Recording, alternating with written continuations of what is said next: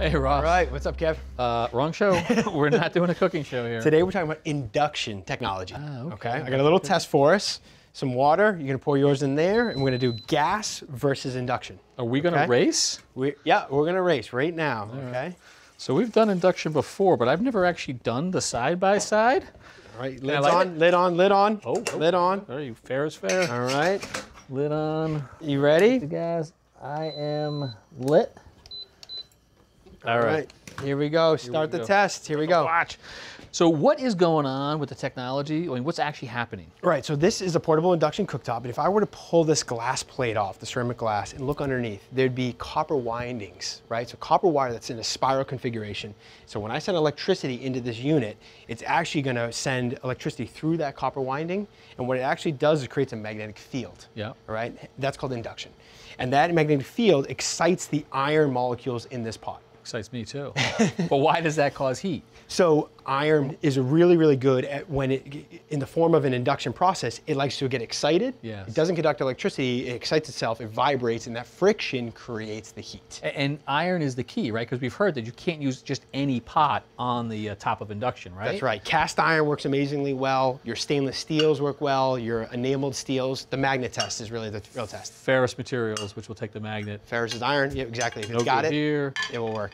and Doesn't no work good there. there. Okay. So this is a targeted process, right? Yep. So the induction cooktop is targeted for this pot and pan, where gas is not targeted so much. Some of it goes to the pot. Well, I mean, the entire flame's underneath. Yeah, but the rest of it's going to the air around it in the surrounding air, right? So this is 80 to 90% efficient. This is 30 to 40% efficient. What? Right? Feel the difference. Super inefficient. So I can feel the heat.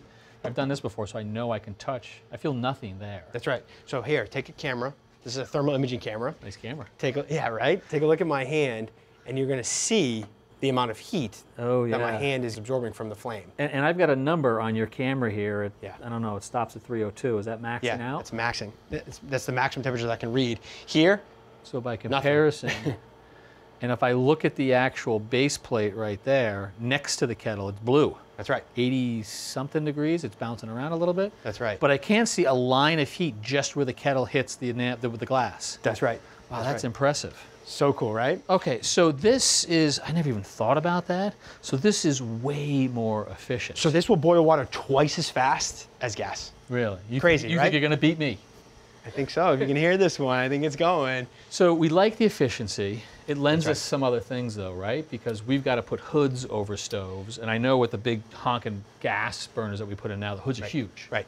So you got large hoods, you got a lot of ventilation air. You got to exhaust all of that heat and all of the byproducts of the combustion that you're burning with that gas, right? The poor air quality has to get out, and then you have to bring in makeup air to offset that so you don't depressurize the house. With this, you can put in a very modest fan, less than 400 CFM, and you can exhaust that, and you don't need makeup air. And it's a big, is that a whistle? My whistle or your whistle? This is me. I'm gonna let that go until I, oh, it is definitely you. Yep. All right, hang on, let me see where I am. You gonna turn that 2.5 minutes. 2.5 minutes, I'm turning mine off just so I can touch it here. Let's see. Want me to leave this running? I've got a little bit of steam and a slight little simmer coming out. Little of there. bubbles, yeah, So, a couple little bubbles there, I but don't yeah. know if I turn that off. Oh, I'm not even off yet. Hang on a second. I'm going the other way. Now I'm off. Yeah, so you beat me handedly. Yeah, it's twice as fast. Yeah. Right. So you've done it a bunch of times. And it gives you other things. It's got really precise temperature control, right? So you can adjust it. And so on a traditional electric, my grandmother's electric stove, they come up slowly, they go down slowly. If I remove this, it's still really hot. I mean, I can touch that. Yeah, I know. It's So amazing. This is much better control. Much better control and much safer. Yeah. Right? I could actually put a piece of paper, newspaper underneath there and actually run this same test. Doesn't matter. So there's a lot you like about it. Any downsides? I mean, what's the cost comparison? Yeah, so I mean, induction's gonna be more expensive than your typical electrical or gas ranges and stovetops. So that's, so it does come at a price premium. If you're comparing it to a high-end gas, it's gonna be right there on a level playing field. So it could potentially cost more. You do need to have the right pots cookware necessarily. Yep, for sure. It won't work in a power outage, right? So you gotta, unless you have a backup generator or something like that, Good point. versus gas. Do you think it's the future? Because we've known about it for a while. I don't see a ton going in. You think that's going to change? I really do think, I mean, we're seeing electrification movement across the United States. It's happening.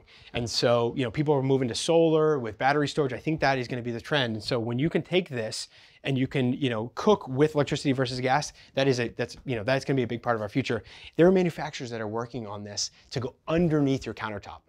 So you make sure your countertop is completely invisible. There is no stove visibly from your surface. Wait, like, so if I have a granite countertop, it can be granite on top? Granite, quartz, doesn't matter. You can literally just put it on this equivalent of this burner, but it's mounted underneath.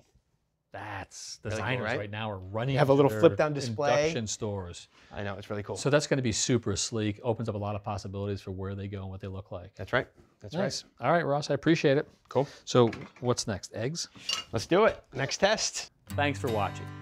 This Old House has got a video for just about every home improvement project. So be sure to check out the others. And if you like what you see, click on the subscribe button to make sure that you get our newest videos right in your feed.